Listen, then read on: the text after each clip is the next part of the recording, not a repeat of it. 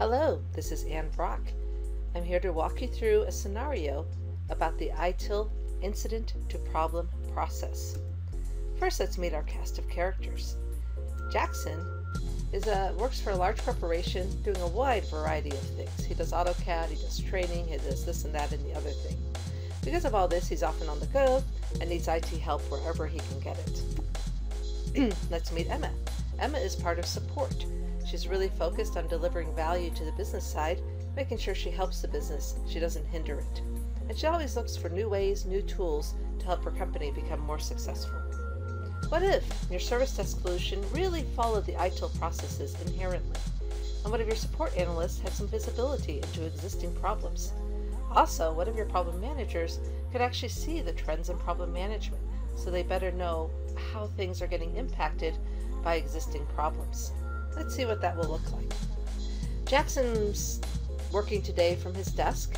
He's gotten a new project, and that project says he needs to access the Imagine software, but he's not able to get to it. It seems to be down.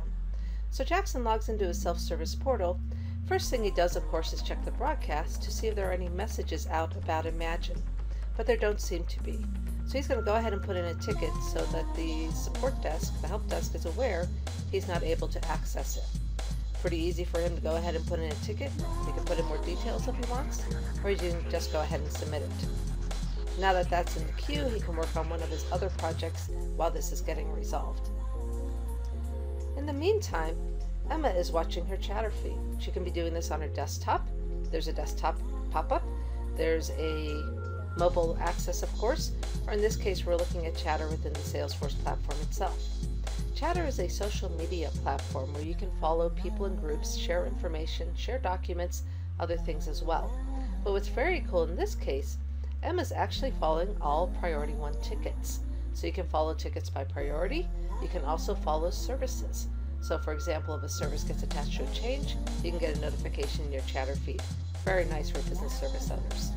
So chatter is a really nice social tool that comes with the Salesforce platform.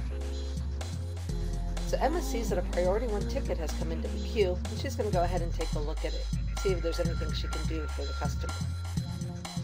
Of course, one of the first things Emma wants to do is see if do we already know about this. So when the ticket comes up and she sees it's around Imagine, he's not able to access Imagine, first thing she's going to go do is go to record details and see if there's an associated problem. So she comes down here and clicks on the select and link problems to incident.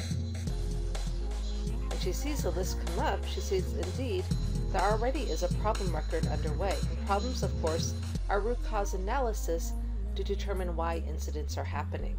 So our problem managers are aware that we have some incidents coming in about Imagine. There's been a problem opened to address the root cause of that. And now Emma's going to go ahead and link this incident to this problem record so the problem managers know, hey, there's another incident around this. And also, so when that problem is resolved and closed, all the attached incidents are closed and all the people who reported those incidents will be notified. That's a really nice handy service desk tool because service desk analysts don't have to close them one by one, but they'll all be closed at once and everybody will be notified. Emma's also going to come up here and go to the incident tickets chatter feed.